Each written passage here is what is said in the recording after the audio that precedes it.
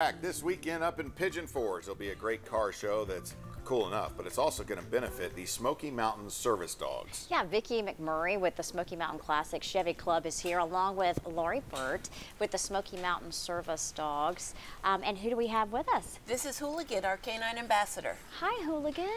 Such a good boy.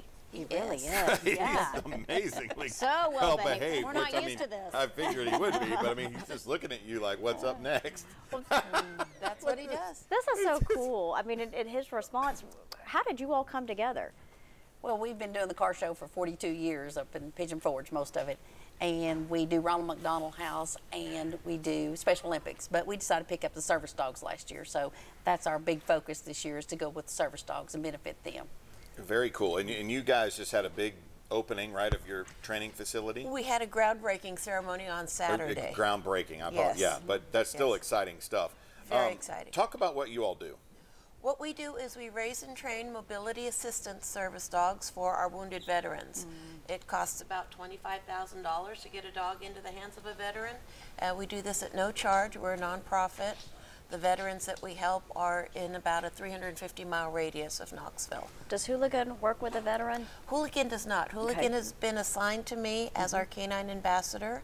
He lives with me, and his job assignment is to do demonstrations, help me talk to the public about what we do. He's very good at it, absolutely. Yes, he is. So how will this play out, the car show? Well, we have a 55, 56, 57 Chevys.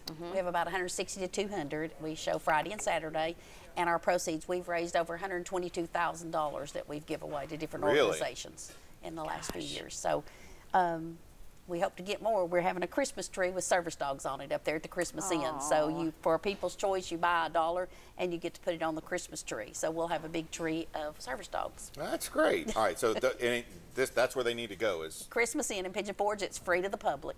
all right. No charge. MyPigeonForge.com. Also, if you'd like more information as well. How can folks learn more about what you do?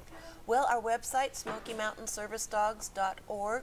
We're on Facebook and Instagram and all of those things.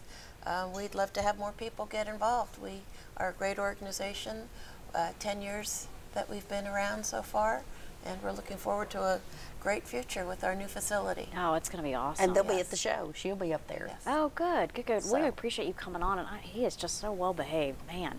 Thank you all. I hope it goes well. Thank you. Appreciate it. He's a cute little guy, too. Right. Man.